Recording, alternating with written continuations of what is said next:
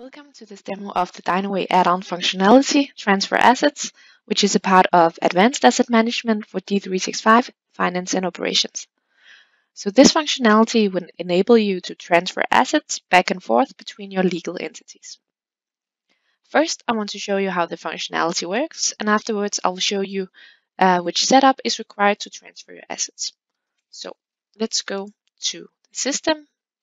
If we go to Asset Management, we can go to our assets, and I want to see my active assets. Here I just do a filter search for the assets that I want to transfer.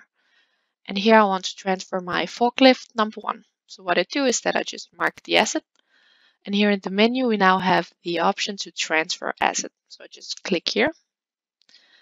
And then you just need to choose which legal entity that you want to transfer the asset to. And here I can choose USPI. So I'm going to do that. I'll click OK.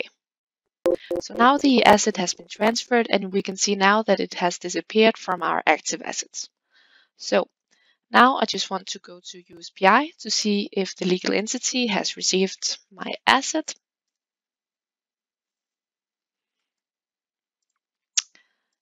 And I want to check all assets. And here we can see that the forklift now appears in this legal entity. And here on the line, you can see that it has been installed at the functional location received assets, and it has the current lifecycle state of received.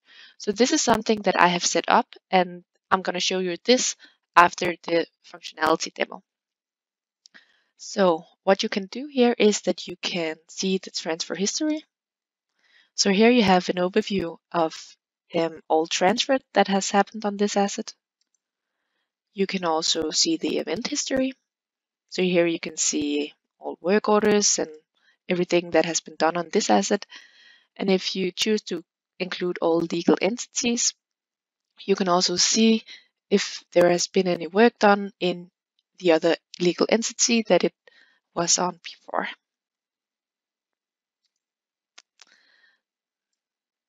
You also have the option to install the asset at another location and to update the lifecycle state. So now I'm just going to update the state to active. And what I want to do now is that I just want to show you that I can also transfer the asset back. So again, we just choose the legal entity. And here I'm choosing USMF. Click OK.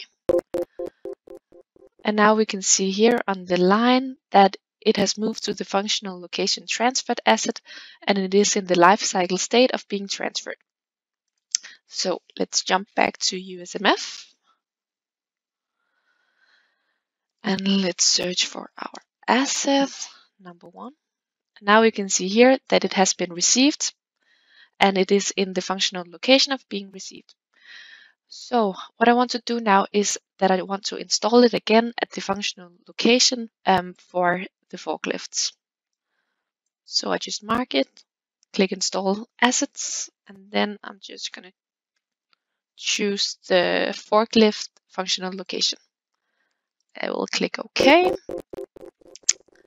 So now we can see that it has changed location. Also, I just want to make it active again.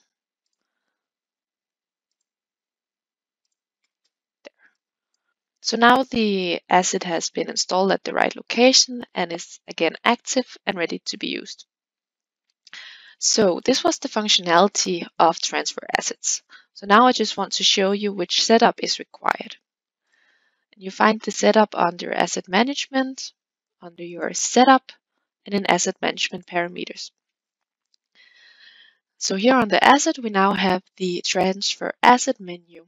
And here you need to do some setup for your incoming assets, and you need to do some setup for your outgoing assets.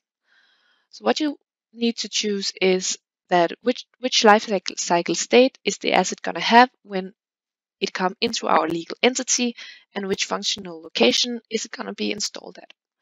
So I've created a life cycle state called Received that I've chosen, and a functional location for my received assets. You could choose whatever you liked here. I just created these two because I think it gives a really nice overview.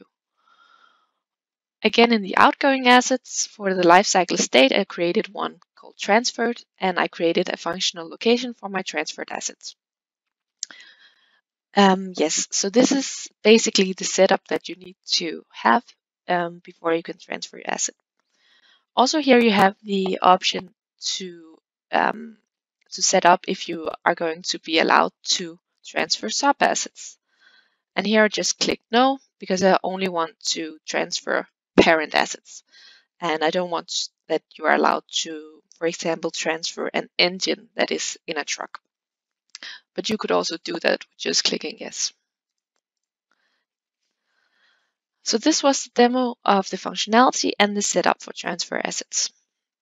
And if you have any questions, don't hesitate to reach out to us on info@dynaway.com.